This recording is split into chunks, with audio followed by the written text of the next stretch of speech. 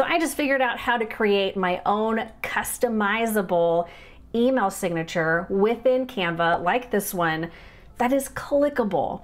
And so I wanted to share with you how to make it because it is super simple to do. Super simple.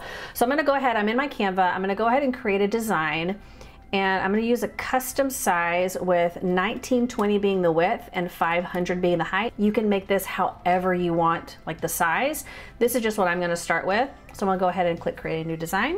Now I want this to be the top section of my signature. So I want there to be my picture, I want there to be my name, maybe my title, a website, something like that. So the first thing I wanna do is I want to add a picture. So I'm gonna go to elements and I'm gonna scroll down, or you can search for frames. My circle frame is always right there. Then I'm gonna get my selfies that I have. Perfect. And then we can resize this to make it fit better. I'm gonna put this over on the left-hand side. I'm gonna add my name.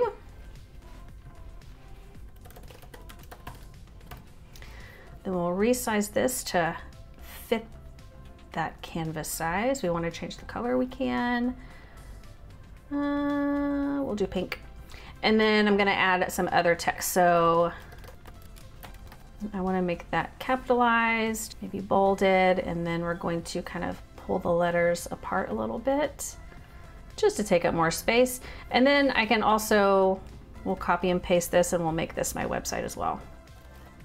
Now, something else that I can do is I can come back over here to elements and I can search for click or arrow or whatever you want to choose. I kind of like this one with the burst on it. If you want to change the color, you can. I think this is good though. And I'm gonna move that right over here so that people know, hey, you can click right here to get to my website. I'm gonna move this over a little bit just to make it in the center. Okay. So here is the main part of my email signature. So I'm gonna go ahead and save this. I'm gonna download it. And I'm gonna download it as a transparent background, just in case people open up their email and it's in the dark mode. So do transparent, we'll do download. Good deal. Now I'm gonna go back home, and now I want to create little links that they can click underneath. So like Facebook, YouTube, Instagram, I want them to be able to click different ones like that. For this, I need them to be small, tiny. So I'm gonna do a 50 by 50. And then over on the left-hand side, you can choose elements or you can choose circle squares. You can choose this however you wanna do it. And then I'm gonna search for Facebook. Go ahead and use this square one. If you wanna use the rounded ones, you can. If you want them to be uniform, as of right now, Instagram does not have a round one. So this way they will all be uniform, looking the same. Good deal. I'm just gonna do these three just for this video. And then we're going to download transparent background just so there's no white around the corners. We're gonna download that.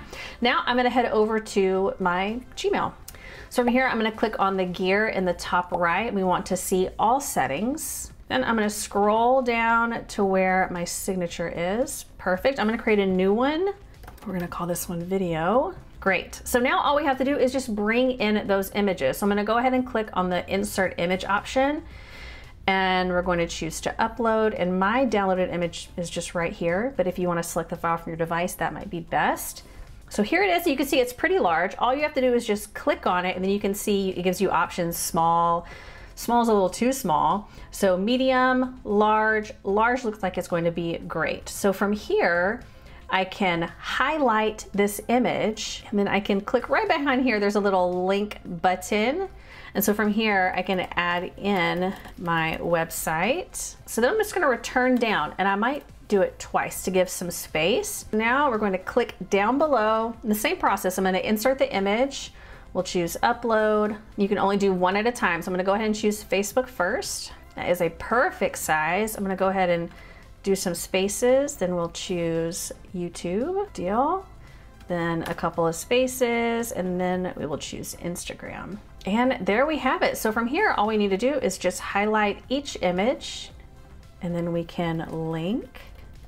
I'm just gonna copy this because it's pretty much the same for all. And so now what you wanna do is you wanna make sure that you set your signature defaults to be that signature. So right now it's on Canva V1.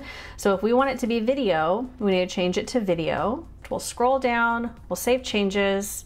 So let's compose. And there is our clickable signature. And it's as simple as that. If you have any questions about creating your own clickable email signature within Canva, please let me know, and I'll see you next time.